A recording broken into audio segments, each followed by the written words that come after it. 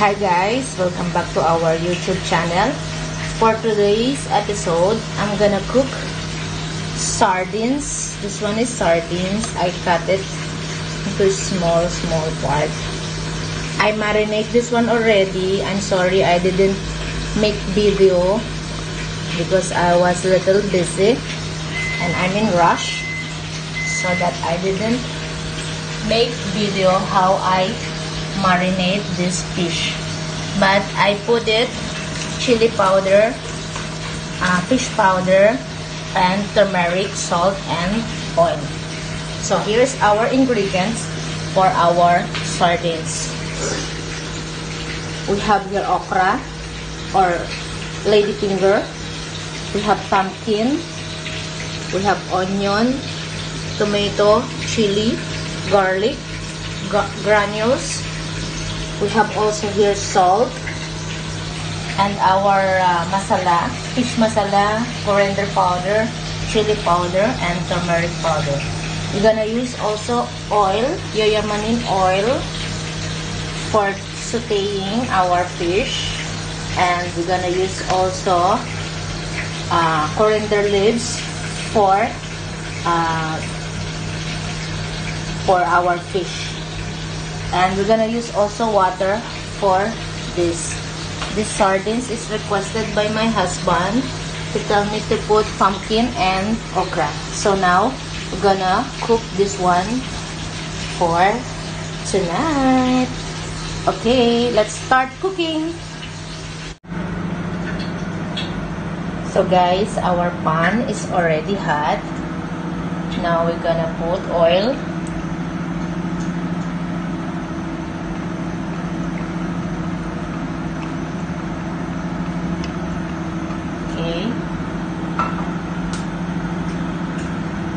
For about a minute, we're gonna put our onion,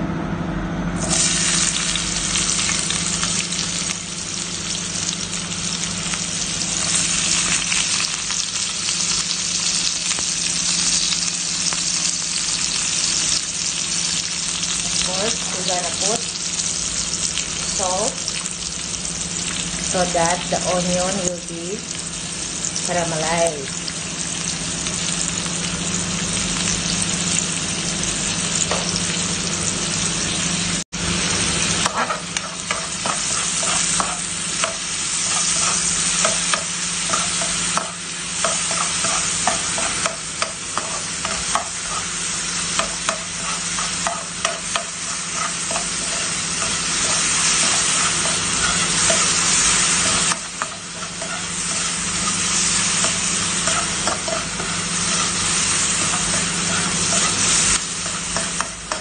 Now we're gonna put our garlic and chili.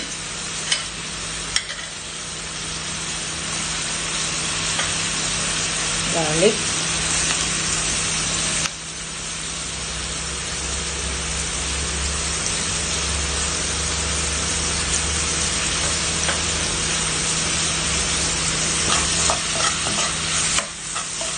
And we're gonna cook this one for about 2 minutes, the onion, garlic, and chili. Okay. Now guys, we're gonna put now our tomato.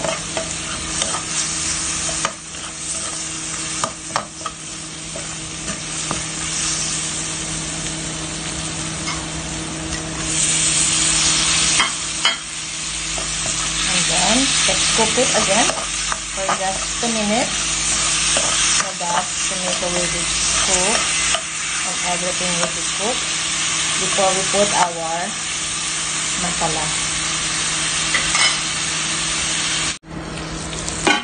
Now guys, already cooked our tomato, onion, garlic. Now we're gonna put our masala.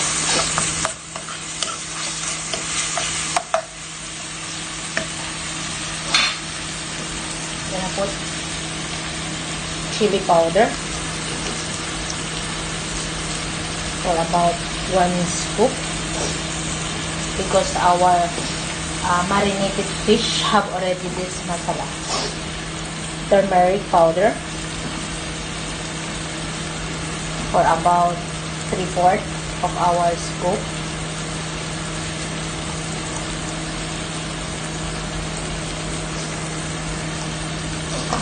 We're gonna put fish masala for about 1 scoop.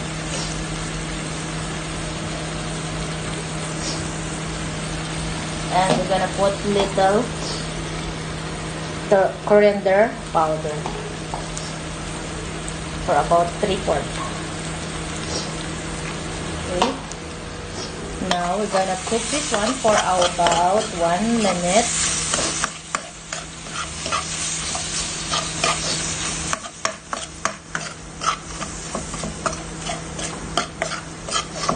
Until it was mixed together.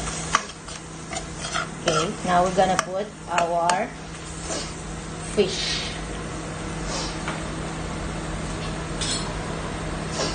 Here's our fish.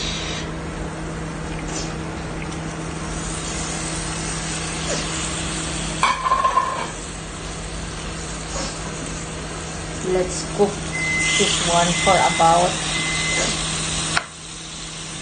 3 minutes. But before that, we're gonna put little water.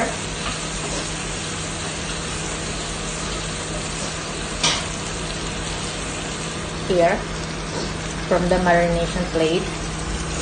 Okay, now we will cook it for 3 minutes. Then we're gonna put our vegetables.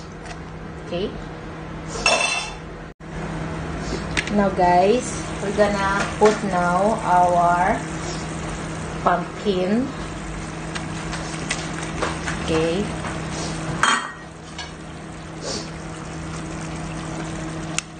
And then we're gonna cook this for about 3 minutes. Okay. Now guys, we're gonna check.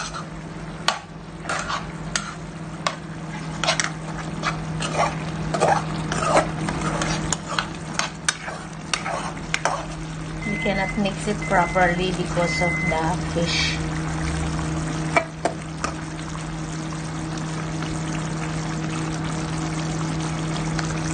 Now we're gonna put our okra.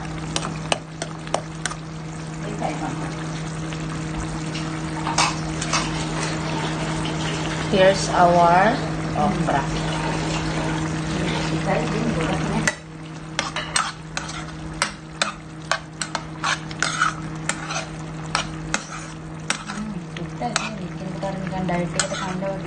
Okay. Now we're gonna cook this one again for about 3 minutes. And then let's check after 3 minutes, huh? Have rice. Now guys, let's check our all is already cooked. But I'm gonna put now our garnish, coriander leaves, and our granules. Here's our coriander leaves. Put it, spread it,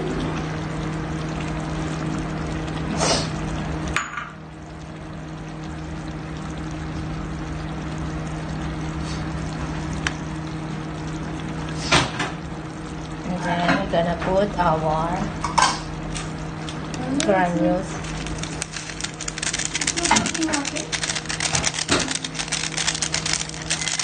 And we're gonna cook it for about 2 minutes. Now guys, let's check again. It's already done.